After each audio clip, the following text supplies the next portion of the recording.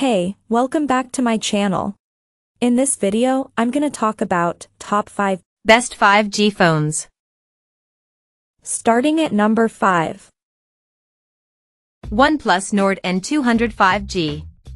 The OnePlus Nord N200 5G comes from the company's mid-range Nord line of devices.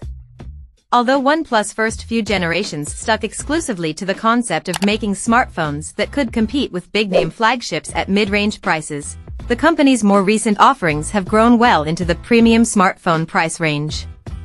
Its latest flagship, the OnePlus 10 Pro, continued this trend by launching at $899. Although the OnePlus 10 Pro's current price puts it out of this list's purview, the N200 5G comes reasonably close to its hardware specs with the same screen size and resolution, albeit at a lower 90 Hz refresh rate, a Qualcomm Snapdragon series chipset, and a very similar front-facing camera. Some concessions are, of course, included in the lower resolution main rear shooter and the halved RAM and internal storage specs. However, when considering that you could buy a 3 of these, with some change left over, for the same price as the OnePlus 10 Pro, those moderate downgrades might start mattering a lot less. Coming at number 4. OnePlus 10 Pro. OnePlus used to be the flagship killer brand, but has since evolved into higher-priced flagships directly challenging the likes of Samsung and Apple.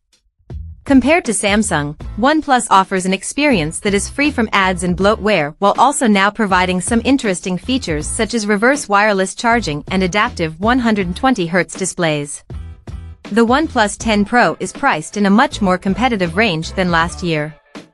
At $899, the device is in line with Google's flagship, the Pixel 6 Pro, and undercuts Samsung's S22 Plus and Ultra handsets. Still, OnePlus has managed to cram in specs that go tit for tat with the more expensive rivals.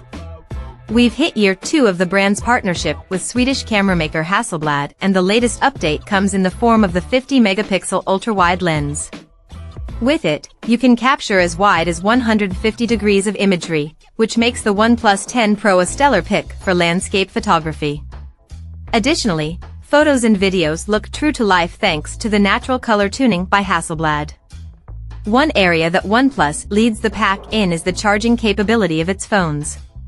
Super VOOC 65 support and Warp Charge Wireless 50 support are provided in the OnePlus 10 Pro. This means you can charge up your phone from 1% to 100% in just 29 minutes. The wireless charging even achieves this charging performance in 43 minutes, which is faster than wired charging of most other phones. In countries outside of the US, the OnePlus 10 Pro offers a whopping 80W charging speed. At number 3. Google Pixel 6 Pro. For its 6th Pixel generation, Google looked back to its similarly numbered Nexus 6P for inspiration, bringing back the visor camera bump that runs all the way across the back of the device. Not only does this provide a more stable resting position when the phone is set down, but it provides ample room for the upgraded 50MP main shooter and 48MP telephoto lens.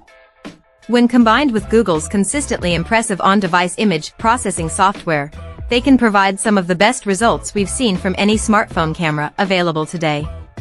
The Pixel 6 line also represents the point when Google joined Apple in basing its flagship smartphone around its own silicon. The Tensor chip provides not only faster processing but the same battery life benefits other companies have already enjoyed when being able to optimize their own chips for their own hardware and software. Number 2 of my list.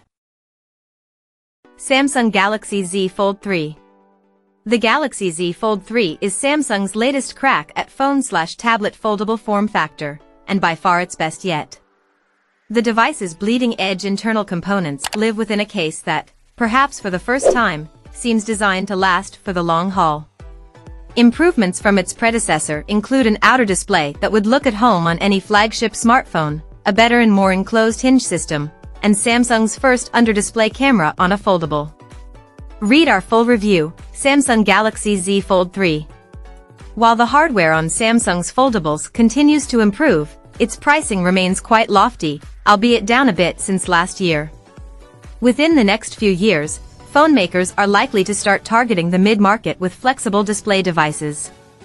But, at least for now, Samsung is firmly aiming its Galaxy Z Fold 3 at the top-end smartphone aficionado that wants the latest internals positioned behind one of the most impressive display combos we've ever seen on a smartphone.